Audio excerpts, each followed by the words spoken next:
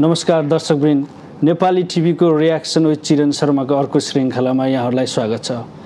आजको कार्यक्रममा हामीले चर्चित नायक दयाहाङ राईलाई निम्ताएका छौँ। स्वागत छ यहाँलाई कार्यक्रममा। धन्यवाद। तपाईँ नाटककार कि नायक आजको दिनसम्म आइपुग्दा? मुख्य रूपमा त म अभिनेता हो, एक्टर हो। नाटकमा पनि मैले अभिनय गर्थेँ र नाटक गर्दा पनि अभिनय सिकेर म नाटकमा लागेको। सिनेमा पनि त्यसैको निरन्तरता हो भनेको। म एक्टर हो। जति बेला तपाईँ भोजपुरमा हुनुहुन्थ्यो नि त्यति बेला तपाईँ नाटक गर्नुहुन्थ्यो होइन? भोजपुरमा एक प्रकारको नाटक भनेको जो अहिले हामीले काम गरिरहेको जो बुझेको त्यो खालको नाटक त गरिएन। अब साथीभाइसँग सामान्य खालको नाटकहरू चाहिँ गरियो। अब त्यसलाई पछि आएर बुझ्दा त्यो एक किसिमको अर्कै प्रोसेस रहेछ। त्यो त्यति बेला खासै गरिएन। तर पछाडि काठमाडौँ आएर नै मुख्य रूपमा मैले नाटक क्या हो अथवा अभिनय के हो भनेर बुझेको चाहिँ त्यति बेला मात्रै नै हो। तपाईँ गाउँबाट काठमाडौँ आउँदाखेरि कुन सपना लिएर काठमाडौँ छिर्नु भएको थियो?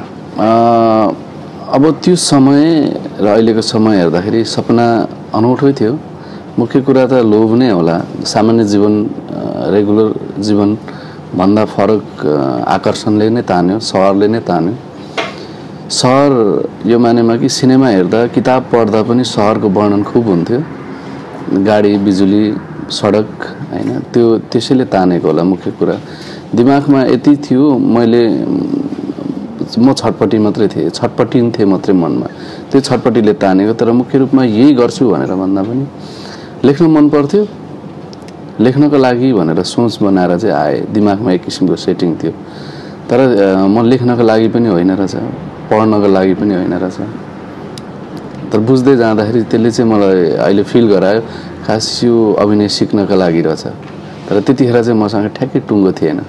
जति बेला तपाईँ काठमाडौँ आउँदै हुनुहुन्थ्यो तपाईँको आमा बुवालाई चाहिँ म विदेश जान्छु भनेर आउनुभयो होइन? त्यो एउटा बाहना थियो। किन भन्दाखेरि सजिलो के थियो भने द्वन्द्वको समय थियो 57-58मा। एक किसिमको द्वन्द्व थियो। युवाहरू गाउँमा राम्रो तरिकाले बस्नको लागि एउटा सम्भावना थियो पनि थिएन पनि हैन। आफ्नै सङ्घर्ष थियो। अनि मैले सजिलो उपाय के थियो भने मेरो बाबाआमा को अलिकति 8 भरसिलो छोरा मै थिएँ।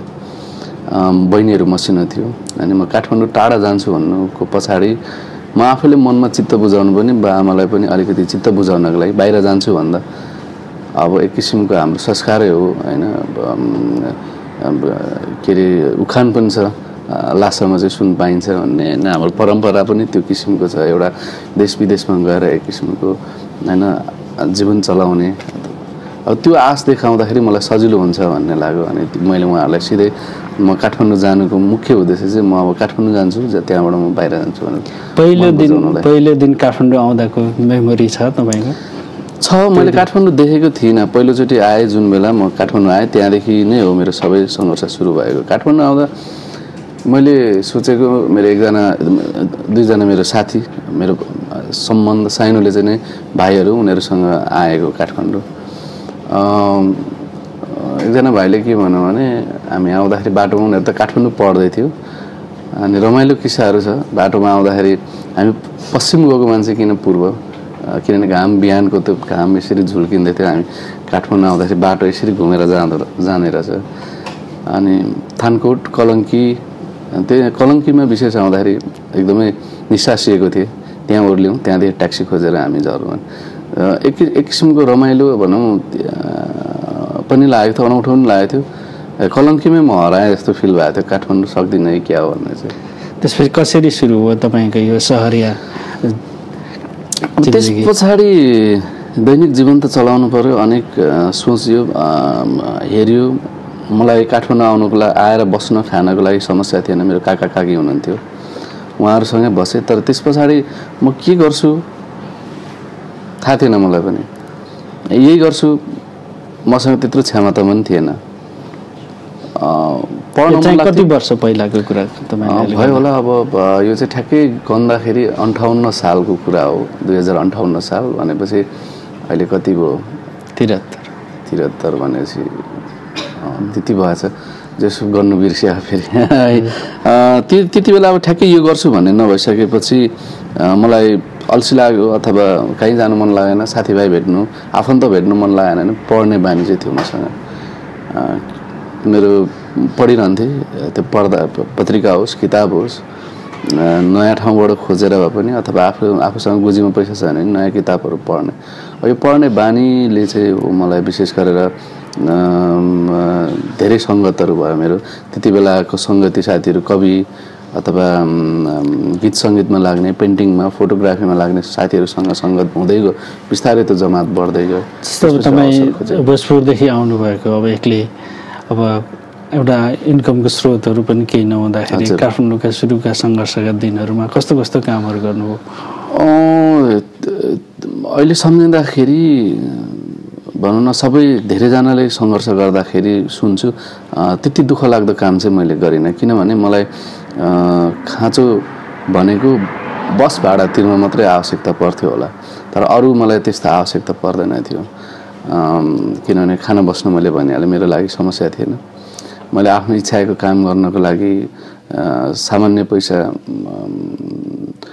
अरू साथीभाइसँग सरसापाटबाटै चल्थ्यो। मन परेको किताब पढ्न, मन परेको सिनेमा हेर्न, त्यति धेरै मैले त्यस्तो अरू काम गरिनँ। किनभने पढ्न, खोज्न, साथीभाइसँग बस्न, भनौँ न त्यति बेलाका यो साहित्यमा लाग्ने साथीहरू, अनि त्यसैले हो मलाई नाटक हेर्न मन लाग्ने। नाटक रेगुलर नाटकहरू हेर्न थालेँ। त्यति बेला चाहिँ एकाडेमीमा फेस्टिभल हुन्थ्यो। त्यो फेस्टिभल 58-59 2 वर्ष मैले नाटक हेर्न थालिसकेपछि नाटक गर्न मलाई मन लाग्ने, अभिनय भन्दा पनि निर्देशन गर्न, है अभिनय गर्छु भन्ने चाहिँ आँटै थिएन। त्यसकै माहौलमा मैले चाहिँ नि अब अभिनय भन्दा पनि नाटक सिक्छु भनेर नाटक सिक्न गएँ। नाटक सिक्दाखेरि चाहिँ नेपालको प्रोसेस चाहिँ नि के थियो भने अभिनय मार्फत नै सिक्नुपर्ने, अभिनय के हो भनेर।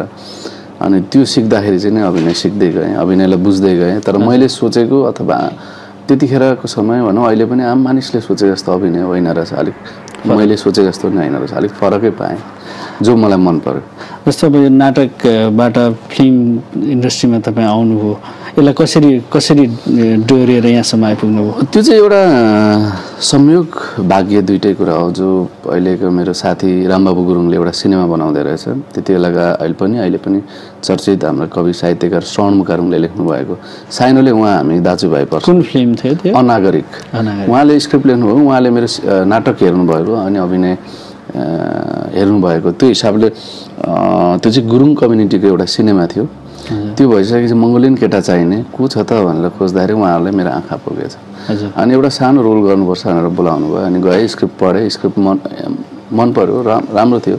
अब त्यो त मन पर्ने भन्दाखेरि पनि कस्तो नि अभिनय आँट नै पुगेन मलाई, अभिनय गर्छु भनेर फेरि सिनेमामा इन्ट्रेस्टिङ छ, आँट पुगेन। नाँट पुगेपछि मलाई थमथमाउँदै सानो रोल देखेको, खास तिमीले गर्ने यो भन्दा मेजर रोल चाहिँ रहेछ मलाई गराउनु हुने। मैले किनभने पहिला मानिनँ, त्यो म सक्दिनँ भनेको थिएँ। अनि सानो रोलदेखि उहाँहरूले पढाइ चाहिँ ठुलोमा, किनभने राम र म नजिक त थियौँ तर हाम्रो सम्बन्ध त्यति धेरै अहिले जस्तो थिएन।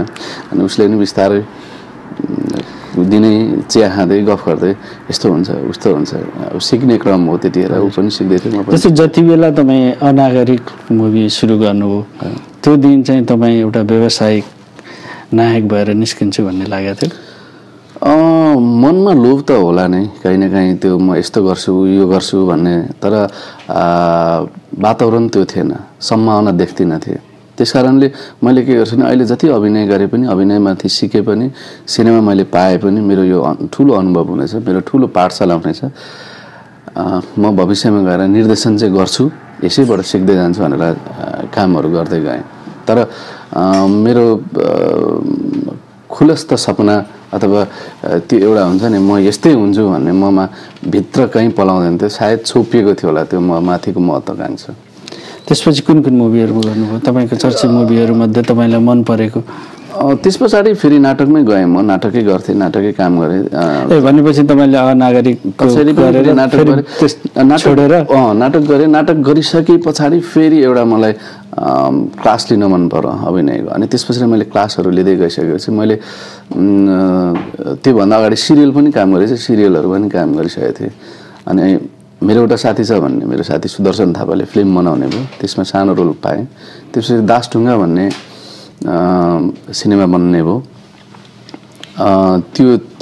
त्यो मौका पाएँ दासढुङ्गामा त्यो मौका पाइसकेपछि मलाई के लाग्यो भने म अब चाहिँ एक्टर भएँ भनौँ मतलब व्यावसायिक रूपले होइन म आफूले जानेको काम गर्ने मौका पाएँ अब भनेर दासढुङ्गा चाहिँ नै गरेँ दासढुङ्गा गरिसकेपछि नाटक सिनेमाहरू रेगुलर हुँदै थियो त्यस पछाडि चाहिँ नि निश्चल बस्नेतले लुटको प्रोजेक्ट लिएर आयो लुटले जस्तो चर्चा चाहिँ दासढुङ्गा र त्योभन्दा पहिलाको फिल्महरूले कमाएन होइन अब त्यो त पक्कै हो नि दासढुङ्गा अथवा अरू गरेको मुभीले जो म आफ्नो हिसाबले सन्तुष्ट भएँ होला तर लुटले यति व्यावसायिक रूपमा अथवा यति पपुलर बनायो कि जो कुरा चाहिँ नि मैले चाहिँ व्यक्तिगत रूपमा सोचेको थिइनँ लुट अलिकति सामाजिक रूपमा नि अलि आलोचित पनि भयो नि होइन आलोचित हुनु स्वाभाविक कुरा हो जे त्यो कि समाजमा जे कुरा छ त्यो कुरा हामीले सिधै रूपमा भन्यौँ अथवा त्यो समयमा हामीले जे समाजमा भइरहेछ अथवा त्यतिखेर हामीले जे भोग्नु परेको थियो एकदम फ्रस्ट्रेट टाइमहरू जो कुरा एकअर्कादेखि नै रिस उठ्ने त्यो कुरा हामीले सिधै भन्यौँ त्यस कारणले केही आलोचित हुनु पुग्यो जस्तो अहिले पछिल्लो समयमा चाहिँ दीपक राजगिरी र दिपा श्री निरौलाले बनाएको मुभीहरू निकै चर्चामा छ र तपाईँ पहिल्यैदेखि अब दासढुङ्गादेखि फिल्महरू गर्दै आउनुभयो त्यो बेला र अब अहिलेको जुन चर्चामा आएको पछिल्लो मुभीहरूमा चाहिँ के फरक छ मेकरको हिसाबले केही सिरियस मेकरहरू आउनुभएको छ अडियन्सको हिसाबले हेर्दाखेरि पनि मास बढ्नु भएको छ जस्तो सिनेमालाई पहिला हेर्दाखेरि अडियन्सले पनि मन पराउनुहुन्न थियो नेपाली सिनेमालाई अलिकति टाढै राख्नुहुन्थ्यो मेकरहरू पनि रेगुलर फर्मेटबाटै काम गरिराख्नु भएको थियो अहिले फर्मेट समातेर तर आफ्नो कुराहरू केही राख्ने कोसिसमा हुनुभएको छ किनभने पहिला चाहिँ नि फर्मेट आधार बनाउनुहुन्छ अहिले तर त्यो फर्मेटलाई चेन्ज गर्न चाहिँ सक्नु भएको छैन तर अडियन्स चाहिँ नि त्यहाँ पुग्नु भएको छ कि फर्मेट चेन्ज भएर पनि उहाँहरूले अर्कै ठाउँमा पुगिसक्नु भएको छ अडियन्ससँग चाहिँ हामी पुग्न सकेको चाहिँ छैनौँ जस्तो यो पछिल्लो अहिले चर्चामा आएको चाहिँ छक्का पन्जा जुन मुभी छ योलाई हेर्दाखेरि नेपाली फिल्म इन्डस्ट्रीको जुन व्यापार गर्यो त्यसलाई हेर्दाखेरि चाहिँ यत्रो वर्षदेखि सुरु भएको नेपाली फिल्म इन्डस्ट्रीले अब के नयाँ एउटा उचाइमा पुगेको हो भनेर भन्न सकिन्छ त्यो त पक्कै पनि हो नि किनभने मलाई लाग्छ पर्सेन्टको हिसाबले पनि नेपाली दर्शकले टोटल आम पपुलेसनको दर्शक हेर्दाखेरि मेरो हिसाबमा सिनेमा हेर्नु भने एभरेजमा 2% होला तर छक्का पन्जा 5 देखि 6% हेर्नुभयो प्रत्यक्ष रूपमा नेपालमा बसेर मलाई लाग्छ मेरो हिसाबमा त्यो भनेको त्यो एकदमै दोब्बर तेब्बर दर्शकले हेर्नुभएको छ अब तर हामीलाई कहाँ हुन्छ भने मेकरहरूले फेरि कहाँ हुनुहुन्छ भने बिकाउको पछाडि लाग्नुहुन्छ मेकरले त्यो चिज बिक्छ भनेर त्यसैको पछाडि लाग्नुहुन्छ भनेपछि फेरि त्यो बजार ध्वस्त भएर जान्छ बजारमुखी भन्दा पनि यसलाई चाहिँ नि मैले के भन्छु र मासमा कसरी पुर्याउँछु भन्ने कुरामा चाहिँ मेकरहरूले ध्यान दिनुपर्छ अनि हामी चाहिँ नि के हुन्छ भने बिकाउ चिजको पछाडि लाग्दै आफै ध्वस्त पनि हुन्छौँ र हाम्रो बजार पनि ध्वस्त बनाउँछौँ जस्तो एउटा नायकका लागि चाहिँ निर्माताहरूको चोइस कतिको महत्त्वपूर्ण हुन्छ त्यो पनि मैले अघि भने उसको क्षमता भन्दा पनि बिकाउ पछाडि लाग्ने चलन छ त्यो जहाँ पनि संसारभरि नै त्यही होला हामी बिकाउ चिजकै पछाडि राख्छौँ र मुख्य रूपमा मलाई म के भन्दैछु र कसरी भन्छु कोद्वारा भन्छु र उसमाथि चाहिँ त्यो क्षमता छ कि छैन यो चाहिँ खोज्नुपर्छ होला जस्तो लाग्छ मलाई अघि मैले एउटा नायकले निर्माताको चोइसको कुरा गरेँ एउटा नायकको लागि चाहिँ नयाँ मुभीहरूको अफरहरू थुप्रै आइरहन्छ त्यसको फर्स्ट प्रायोरिटी चाहिँ के हो अब कमर्सियल हिसाबले हो कि त्यसको स्टोरी हो कि अब त्यसको ब्यानरले हो कि तपाईँले मुभी कसरी चुज गर्नुहुन्छ एक्टरको हिसाबले हेर्दाखेरि हजुर पहिलो कुरा त विश्वास त कहाँ भन्छ भने टिममै हो तपाईँले भने जस्तो ब्यानरले नै होला तर सबै ब्यानरले राम्रो सिनेमा बनाउँछन् भन्ने पनि होइन जस्तो त्यस पछाडि आकर्षण त्यसले गरिसके पछाडि दोस्रोमा गइन्छ हामी स्क्रिप्टमा मेजर कुरा स्क्रिप्टमै हुन्छ सबै कुरा सबै थोक त्यहीँभित्र हुन्छ त्यसले मलाई तान्छ भने अथवा त्यो कुरा मैले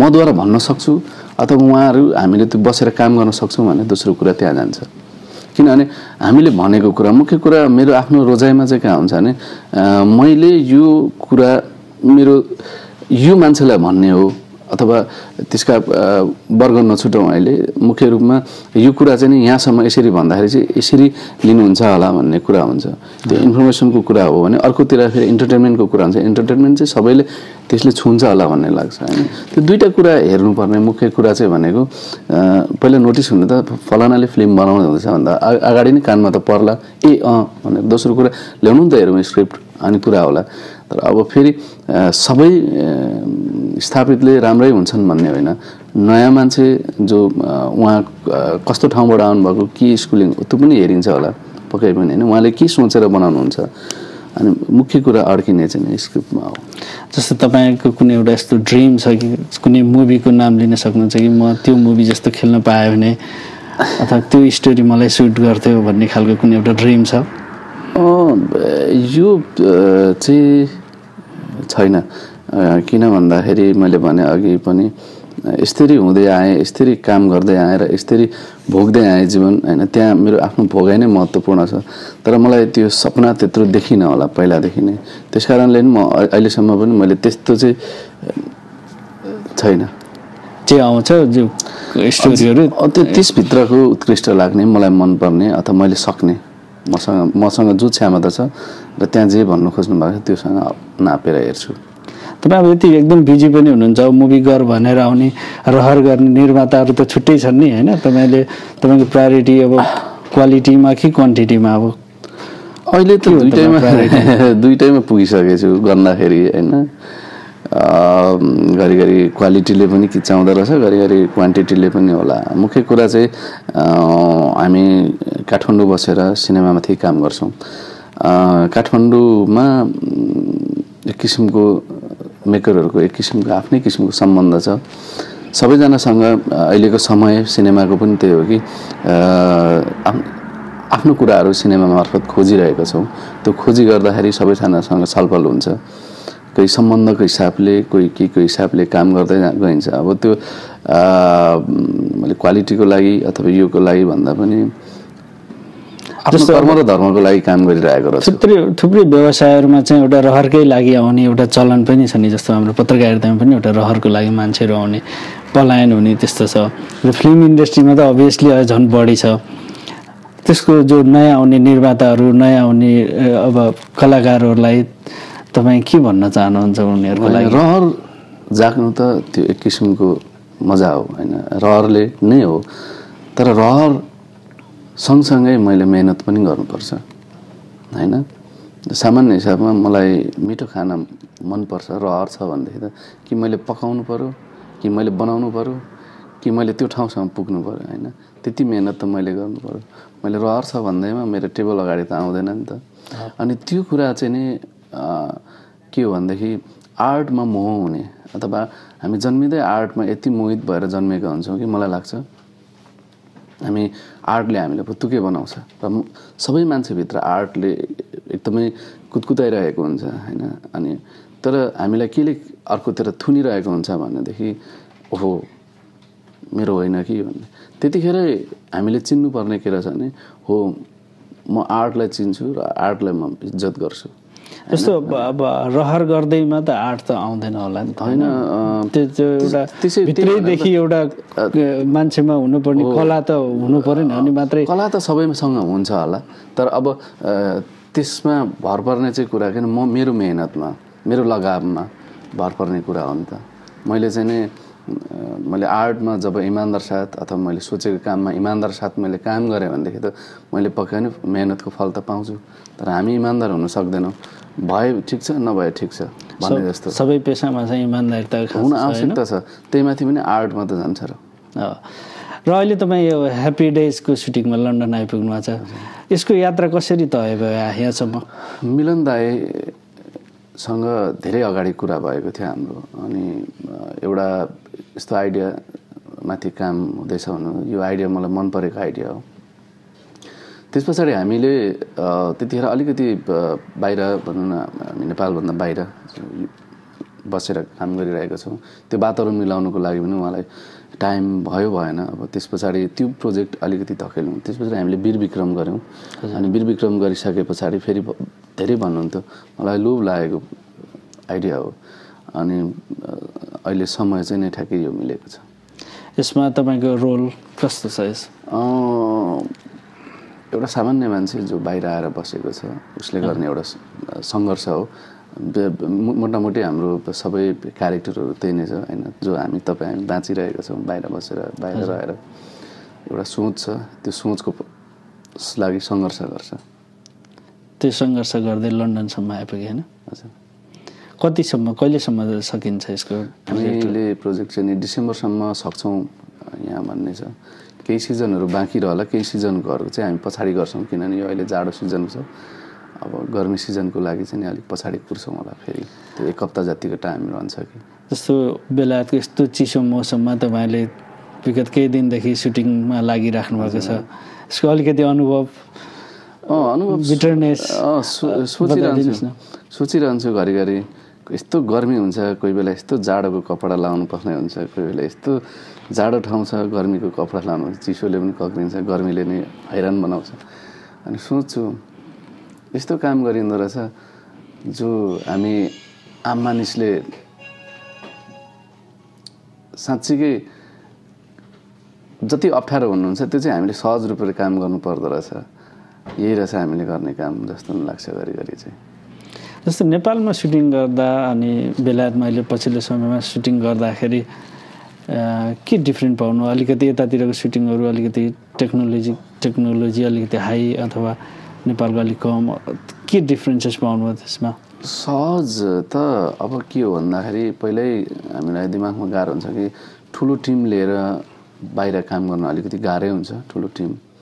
अनि हामी सानो टिममा हुन्छ, सानो टिममा काम गरिसकेपछि कोही कोही बेला टाइमभन्दा हाम्रो धेरै अगाडि गइसकेको हुन्छ, हामीलाई ढिला पनि भइसक्यो, हतारोपन पनि हुन्छ। त्यो चिज छ। काठमाडौँ अथवा नेपालमा बसेर काम गर्दा चाहिँ अब सजिलो, आफ्नै घरभित्र बसेर काम गरे जस्तो हुने हो नि त। त्यो फरक त अब टेक्निकल कुराहरूमा सामान्य रूपमा हेर्दाखेरि त त्यहाँ बिजुली बत्ती समयमा हुन्न होइन, त्यसले पनि असर पाइरहेको हुन्छ। यहाँ सजिलो छ। एउटा ड्रिम जस्तो म यहाँसम्म पुग्छु भन्ने एउटा कुनै फिलिङ, एउटा टार्गेट जस्तो त्यति धेरै लोभ चाहिँ नै पालेको छैन। मेरो यति हो, मैले बोल्न सक्ने, हिँड्न सक्ने समयसम्ममा ड्रामा र फिल्म, थिएटर फिल्म, यो दुईवटा चाहिँ नै मै बसिरहन्छु, त्यति चाहिँ हो। नेपालको थुप्रै कलाकारहरू विदेशीको अवस्था छ, यसलाई तपाईँले कसरी लिनुभएको छ? सामान्य कुरा नै हो। अब मैले भने नि सपना, मान्छेको आफ्नो सपना थियो होला, उहाँहरू आफ्नो सपना पुरा गर्नको लागि अथवा योजना पुरा गर्नको लागि त्यसो गर्नुभयो होला। त्यही भएर मेरो ठुलो योजना, ठुलो सपना छैन। भनेको कसरी काम गर्छु, अघि मैले भने सायद निर्देशन त गर्छु तर समय ठ्याक्कै प्लान गरेको छैन, भनेको ठ्याक्कै तोकेको छैन, सामान्य सोच मात्रै छ। जस्तै अरू कलाकारको जस्तै अब दयाहाङ राईको पनि कुनै बेला सपना चेन्ज भएर कतै बेलायततिर कतै अमेरिकातिर भौतारिएको अवस्था हामी देख्न त पर्दैन। अब मैले जे काम गरिरहेको छु त्यही काम गर्ने अवसर पाएँ र त्यस्तो पाएर कुनै ठाउँ गएँ र काम गरेँ भने एउटा जान्छु नै होला। अहिले जस्तो युकेमा आएर काम गरिरहेको छु होइन, यसरी नै काम गर्ने लागि। तर अब अरू हिसाबले जो तपाईँले जसरी जुन प्रश्न गर्नुभयो अप्ठ्यारो खालको, जो त्यो तपाईँको सोच अथवा तपाईँले जे भनेर सोध्नुभएको छ त्यो हिसाबले चाहिँ बाचाइ गर्दिनँ होला। दयाहाङ राई चाहिँ विदेश गएर पलायन हुनुहुन्न? आफ्नो पेसा छोडेर चाहिँ पलायन हुन्न कहीँ पनि, न देशमै न देश बाहिर। पक्का? पक्का। जस्तो तपाईँ कुराबाट अझै पनि एउटा कन्भिन्सिङ कुरा के भन्नु भनेदेखि नेपालमै कलाकार भएर पनि मजासँग कमाइ गरेर सर्भाइभ भएर बस्ने ठाउँ छ, बाहिर जानु पर्दैन भन्ने खालको वातावरण अझैसम्म नबन्या हो? होइन, त्यो छ। नेपाल यति सम्भावना भएको ठाउँ हो हाम्रो देशमा। अहिलेसम्म त्यस्तो जो हामीले सुनेका देखेका जस्तो काम भनौँ न हामीले जो सोच्छौँ त्यो चिज भएको ठाउँ छैन। हरेक क्षेत्रमा नेपाल भनेको यति खाली ठाउँ हो, यति सुन्दर ठाउँ हो, यति अवसर पाउने ठाउँ हो, त्यहाँनिर हामी बाँच्नु सकेर कहीँ पनि बाँच्नु सक्दैन। Thank you so much for your time. Thank you.